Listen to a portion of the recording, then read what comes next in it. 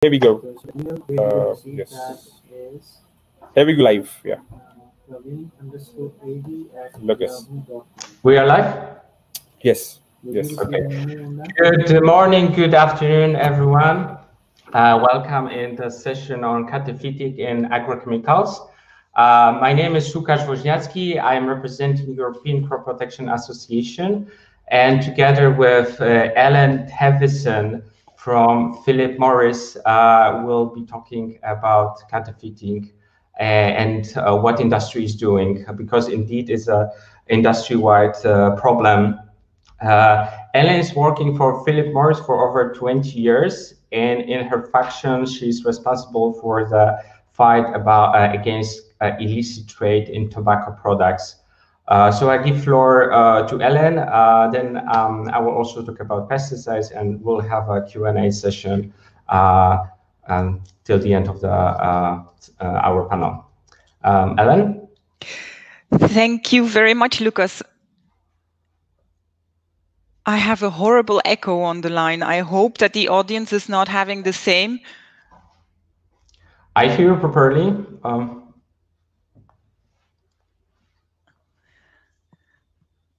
Okay.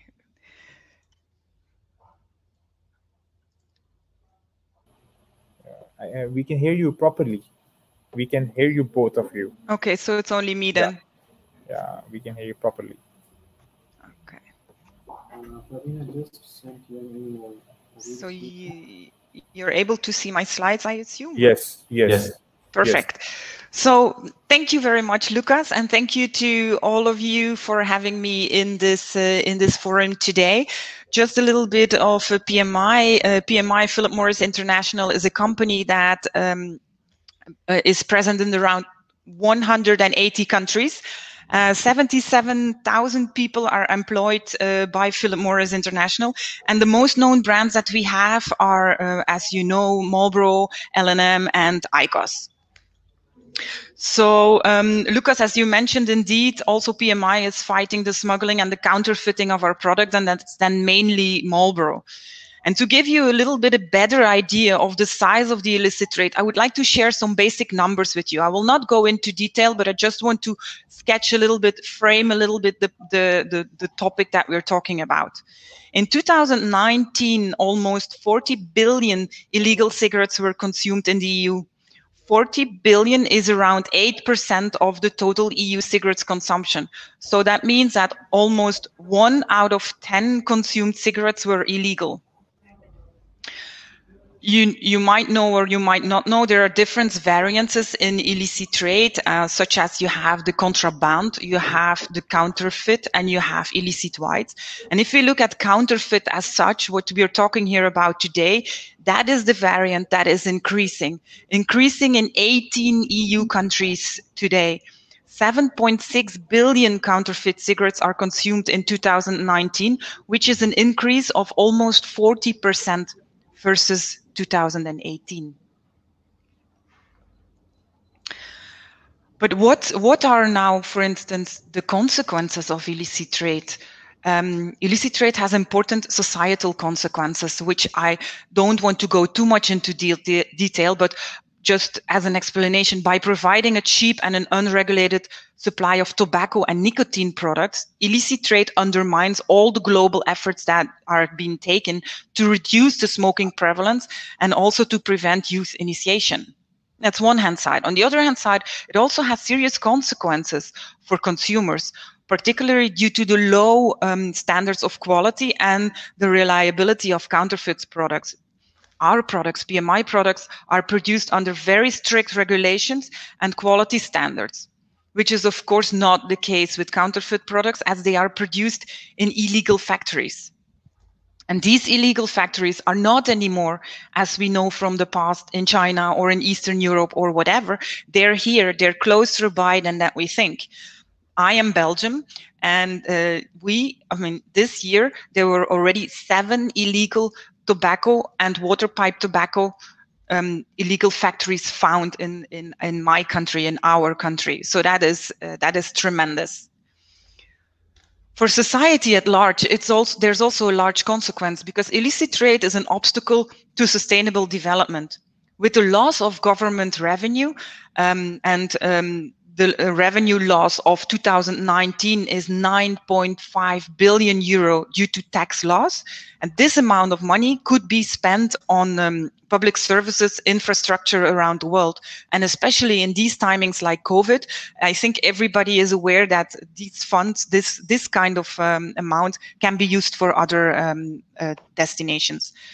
Furthermore, illicit trade involves extensive corruption and is part of a wider system of illegal activities, finance transnational criminal organizations, and threatening human rights and damaging, of course, our environment. So it's a little bit up to us in collaboration with a lot of stakeholders to fight against counterfeit and smuggling of our products. And we do that on different levels, going from the consumer to the distribution to law enforcement. How do we concretely do that? That's one, consumer awareness. I think it's very clear that if your consumer is aware of what is going on, that they will also think twice before they buy an illegal cigarette. The second thing is the implementation of Article 15 and 16 of the TPD, the tracking and tracing, which means that every product has now a unique code which can be tracked from production to final destination. The third point is that this is a fight that we cannot do by ourselves. It's a fight where we collaborate and cooperate with law enforcement, and we support the authorities' efforts to, first of all, find, to track down, to confiscate, and to destroy illicit tobacco products. And then last, but definitely not least, it's all about intelligence sharing by monitoring the trends of illicit trade tobacco through research. And to give you a very clear example where we're also talking about today is about online sales. And especially during the COVID-19 pandemic, consumer has ramped up their activities on the digital sphere. PMI has implemented several measures to address the challenges on online trade, including through collaboration with online platforms, intermediaries, brand alliances, and et cetera, et cetera. There are multiple stakeholders in this story. And in this regard, PMI is one of the voluntary signatories of the Memorandum of Understanding of the sale of counterfeit goods via the internet, facilitated by the Commission and talked about this morning by Angélique Moneret. So as you can understand, PMI puts a lot of focus on the fight against illicit trade, but also you can imagine that this is a fight that we cannot win alone. We are in it with different stakeholders, and we all have the same objective. So together, private companies, public awareness, we can tackle this crime. Thank you very much, Lucas, and the audience, and feel free to ask any questions you have. Thank you, Ellen. Thank you very much. And we have our first speaker who joined, Evelyn Lucenaka. She's from Corporate Africa and Middle East. She will speak. Welcome, Evelyn. She will speak just after me. And now it's time for my presentation. And let me just go. Okay. I wanted to talk about counterfeiting illegal pesticides and present you the problems that we have. But first, the European Crop Protection Association is an association of companies and associations, national associations, producing pesticides. Both big and SME companies are represented by our association, Syngenta, BASF, Bayer. Sorry. Problem of counterfeit illegal pesticides. It's estimated that it's around 14% of the EU market. And why it's such a big problem? Because similar to tobacco products, pesticides are very strictly regulated. There are more than 100 safety tests that a product have to undergo before being put on the market. The risk and benefits are documented, understood. There are EU agencies, European Commission member states involved in the authorization.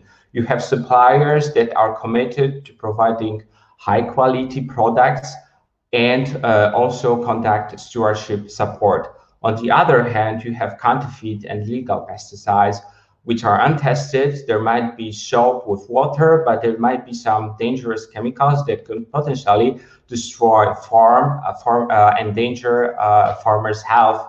And you have suppliers, criminals who just care about money and no stewardship activities, unknown to authorities, and often this money goes to other illegal activities. So what is the, one more slide before ECPA response. So we are talking about danger to farmers. We're talking about danger to farms, but it's also a loss for economy. 238 million euro lost annually only in the EU in lost government revenue. There's also direct job losses, indirect, and loss, of course, for the industry. So what is the response from the industry? Well, training farmers, working with everybody. We have trained 100,000 farmers in the last 2 years. Those are data for 2017 and 18, but we also continue our activities even now in COVID times. We do online training, we do videos. So we try to reach as many farmers as possible. We're working with customs, with law enforcement, and we have a communication campaign in a number of countries, examples from Poland, Bulgaria, from Czech Republic, Slovakia, where we run, when we produce posters, leaflets, videos, articles, interviews in printed and online media. And I wanted to highlight one activity because the conference is about innovation. So we cooperate with internet influencers. Here are examples: YouTubers, young YouTubers, farmers from Poland. Thanks to cooperating with them, the videos about risk of illegal counterfeit pesticides reach more than 300,000 viewers. So they're on YouTube only. There were also views on Facebook. We also continue cooperation with OLAF, with Europol, Operation Silver Axe against counterfeit and illegal pesticides, where we share intelligence with the law enforcement to improve the fight against counterfeit pesticides. Those are only a few examples of a number of activities that we do as industry, associations, and companies all together. What I want to give you as a main message is that we have to work together, all together, to fight this big problem, because it's a big problem that endanger the whole society. And having said that, I will now give slides to Evelyn, and the floor is yours, Evelyn.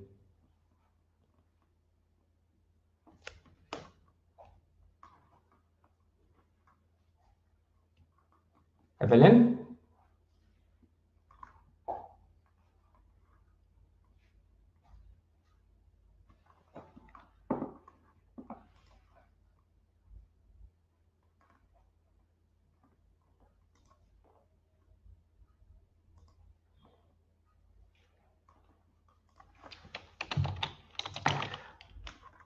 Okay, Evelyn, do you hear?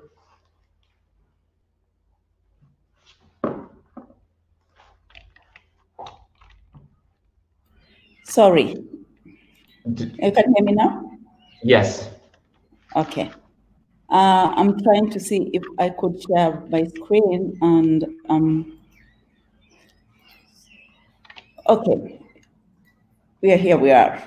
So just a bit, just like how Lucas has given a brief introduction about ECPA, CropLife Africa Middle East is a member of CropLife International.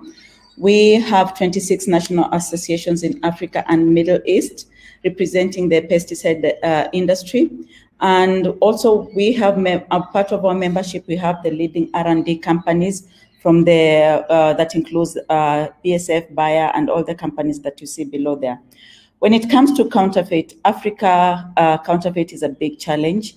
We have seen many emerging, especially during this pandemic and also during crisis, emerging of counterfeits. But what makes counterfeit very significant in Africa is policies and regulations which are very weak, that do not support enforcement of anti-counterfeit procedures. And we have seen that most countries are moving towards coming up with strong enforcement policies and regulations that can be able to deter counterfeits. And for CropLife Africa Middle East, our strategic priorities when it comes to counterfeit, we are looking at, as I've said, upgrading the national and regional frameworks to international standards. As I've said, regulations and policies that really regards counterfeit in different countries are very, very weak. And we, through our advocacy and regulatory committees, we're trying to work with the different counterfeit agencies in the different countries to make sure that they can come up with very strong deterrent policies and regulations. And as you can see from this slide, we find that most countries do not have, even if they have existing regulations in the countries, the penalties are very weak, and the enforcement is very, very weak due to constraints of staff or the resources that can be able to deter counterfeit. What is unique about Africa is that most of the counterfeit is locally manufactured, I put that in quotes, rather than coming from countries such as China and the other countries from far. But we see that we are starting to get a lot of technology transfer from the counterfeiters on how to make sure that the counterfeits look almost like the real products. And we're looking at labels which look very similar, making it even very difficult for the owner of the products to come up with or to be able to identify the products. We have looked at people making almost similar labels and confusing labels that has given the farmers a big problem in terms of identification of the counterfeit. We're also seeing emergence of new markets for counterfeits, as I've said, maybe from China and mostly, which are also a big problem that is coming up in Africa, because we're seeing a big market of the emerging market or influx of the Chinese into the African market of late. So when we look at these, different countries have been able to do different studies of counterfeit. And on average in Africa, for example, in Kenya, they did a study to be able to determine the level of counterfeiting. For example, in Kenya, they found that it was around 18%. But in general, in Africa, the counterfeiting levels ranges between 15 to 30%. And even sometimes in other countries, it might go even higher. And when we look at this, we find that the risks of the counterfeit are really dire, because Africa is a continent that really relies on agriculture for food and for its GDP. And so the effects of the counterfeits are really, really dire in the continent.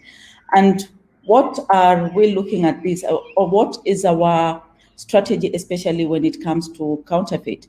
We are looking at awareness creation, capacity building. We are doing a lot of capacity building to law enforcers and customs officials, and also looking at strengthening advocacy around strengthening the policies and regulations in terms of counterfeit. And one of the things that we have worked on is to support the regulators or to support the enforcement agencies to be able to get or to be able to arrest some of the counterfeiters.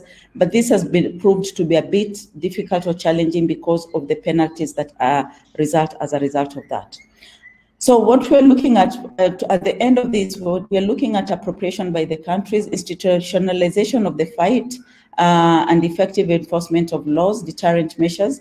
We're looking at the anti-fraud procedures, inspection controls, strengthening inspection and controls, raids and seizures and disposals at offenders' cost. And we're looking at cooperation and agencies, especially with enforcement bodies, and as I've talked, the customs, the police, and the security offices. As CropLife AME, we have come up with systems where we are training the customs and the police and the enforcement agencies in the different countries. We're also looking at regional cooperation, regulatory bodies, and looking at strengthening also counterfeiters around the regional economic bodies, for example, the SADC or the East African Community. And also we are moving towards alliances with the industry, food industry producers, and the commodity exporters, especially in terms of where they access the products. Thank you very much. Thank you very much, Evelyn, for the presentation. We have 6 minutes till the end of our panel discussion. So I will open the floor for questions. Already online at the conference. Thank you so much, Alan, Tucson, Lucas, Wazang, and Evelyn for such a wonderful panel. And I think this will add value for the people who has listened to this. Sorry for the inconvenience that has been placed in the start. And I think people will be asking all the questions in the main chat. Okay, so you can answer, you all three should answer their question on the main chat. But thank you so much for the panel discussion. Now we will be moving to our next presentations. Okay, Lucas, thank you so much for chairing the event. And Ellen, thank you so much for such an insightful presentation, insightful knowledge that you have shared with us. And same goes to Evelyn Ecker. Okay, thank you so much. Thank you. Thank you. Have a nice day. Have a nice day. Thank you. Thank you.